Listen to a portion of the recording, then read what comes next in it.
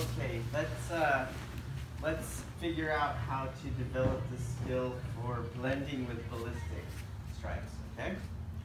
So we start with fixated motion. And his grip, his structure is helping me find the yin spaces in it, okay? So I'm not going like this. I am using his grip to blend so that becomes effortless. He's pushing and I find my way around all of those obstacles and get it to work.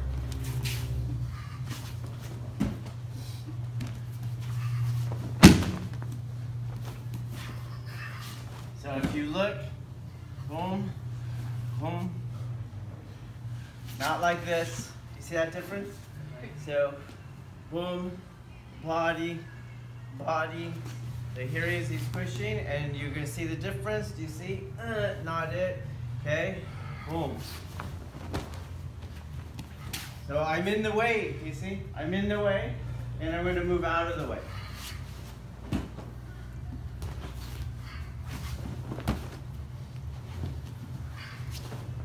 Watch my hand. It starts here, boom, goes around. Body. Body moves. Inhale. Exhale. Okay, let's try that. So, let's look at this in terms of architecture. So you're seeing a kind of topsy-turvy effect on his body, right? Right. Okay. So you're thinking, spin the propeller, boom, right? Or you're thinking, pull him. See that? Those all require muscle. Why not let him fall into that spot? Do you see that? So here you go.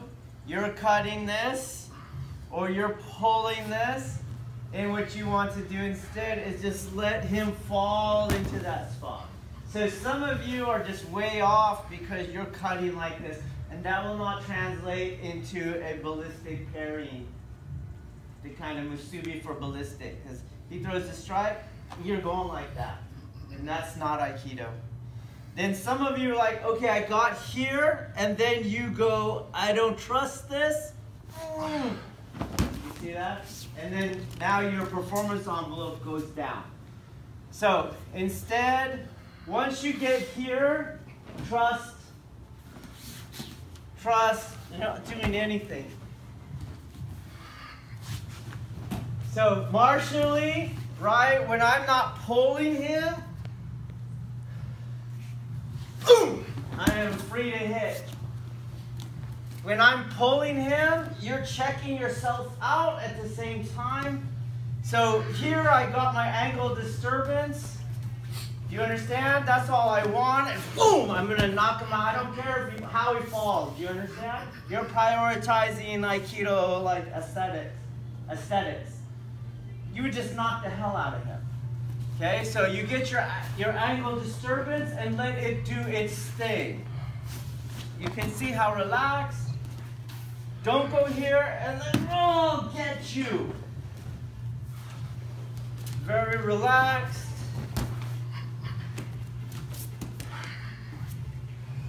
So you can see there's none of this.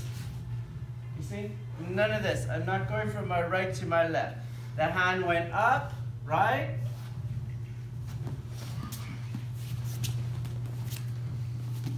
This way, around it, here.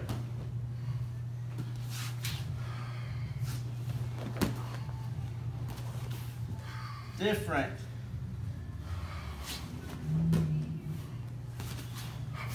Okay, let's go. Ready?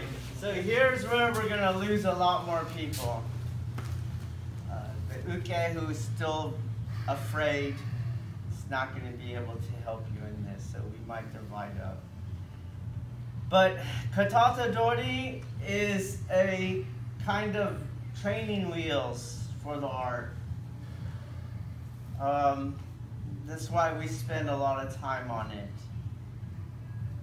you can learn a lot of the skill sets, but they're a little more distant from all the applications, okay? So we also have katadori, right? And like katadori, it's a fixated movement. And I use my fixated movements to help me get to my ballistics. You understand? So the ballistic equivalent of katadori, shoulder grab, is yokomenuchi, or boom, okay? Or any ballistic strike coming on a horizontal plane. Do you understand? So katadori is kind of the master of fixated. Katadori is a fixated equivalent to yokomen, but yokomen is a kind of master plan for all horizontal plane traversing. So as he goes to katadori, I have to do the same thing. So here it's fixated on, right? It's fixated. And now I don't let him grab me, but I'm doing the same exact blending. I'm not gonna go, let's do this side. I'm not gonna go like that. You see? I'm blending around it. It's just like swords connecting and he goes past me. So, just like always, all connection begins before he actually extends out to you. So I stay connected. Boom.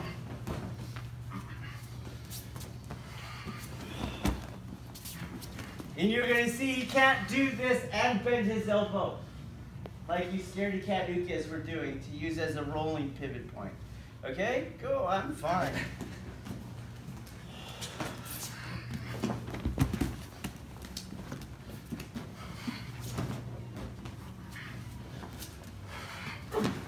Okay, let's try it. So this is the hard part of your own practice. And this is the hard part of all the weapon arts. That's why this is what's popular nowadays. Okay, so you have a dabbler culture, don't train enough. Let's take the weapons out. And we'll just do this. So he does the horizontal, right? And you're gonna, but if it's a knife, you're fucked. Okay? So, it's not a free-for-all. There's a couple of things you have to understand. When we did katate, you've been told a million times, connection is prior to. You remember that? But you always train like this, after the fact. Now the thing is moving at you, and now you can't do that for ballistic. So connection is already here. It's already here. He goes, you see how I'm moving. Watch when he moves. Try to watch when he moves. You move whenever you want. Right? Can you see that? He goes. You see that difference? So I have to develop that skill. I have to develop the skill of connection without contact. Got it? And I can only develop the skill by countless reps. Reps, over and over and over. So we can go slow, and I'm moving. Then start to pay attention. I'm not only moving when he moves, not after he moves, when he moves. But my first movement, you ask yourself, is it towards him, towards me, or not towards anything? Go. Towards him. Not like this. Look at the difference. Oh my God, that is scary as hell to my body. Okay? So he goes and I'm moving towards him. But, Virginia, I am not moving towards him. I'm blending with him. So he moves and reach.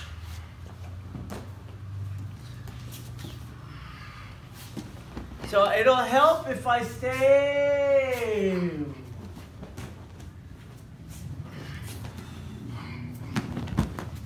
Okay?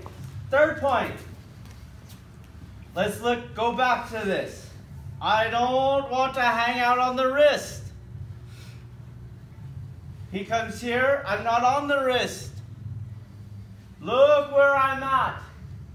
You see? Right here below his elbow. Wrist, too much slack in the shoulder.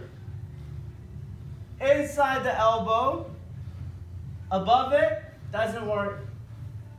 Right below it, that's where my arm fits. You see? It's not a free-for-all.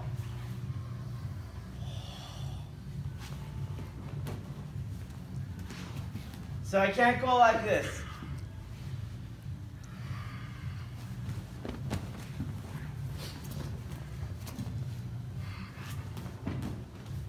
I can't start there, then leave it, you see? Keep that connection point. Keep that connection point, but in that reconciling way. I'm still going around it. I'm just laying my sword on his sword, okay? Let's go.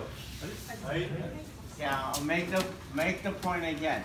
So as he comes in, right, I am going for that part on his arm. Can you roll your sleeve up? Yes. So this part right here. You see that? Okay? This basic thing, when you're on the inside of the arm, you're below the elbow. When you're on the outside of the arm, you're above the elbow. So outside of the arm, tricep tendon of insertion, right there. Below the arm, you take that same inch and you're right here. So you're not here, you're not here, you're not here, okay? So he comes in, right, and I find that spot. When I find that spot, it's not that I'm cutting down and shoving it down. I'm doing the same thing, katate. I'm doing the same feeling of katate where I'm going around the contact points. You understand? So he goes with this, I'm still there, and I'm going around that. I'm just laying my sword on top of his. Not cutting down. Around, I keep that. So when he falls really fast, my arm has to stay up with him. Do you understand? Right. I don't let go like this, and then, whoa, oh, you're going to lose contact. So I go, whoa.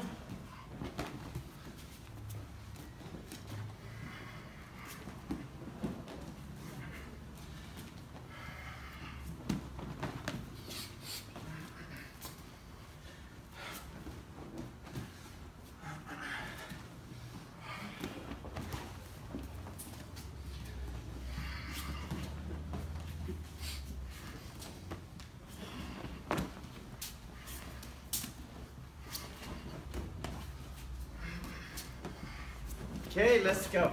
Okay.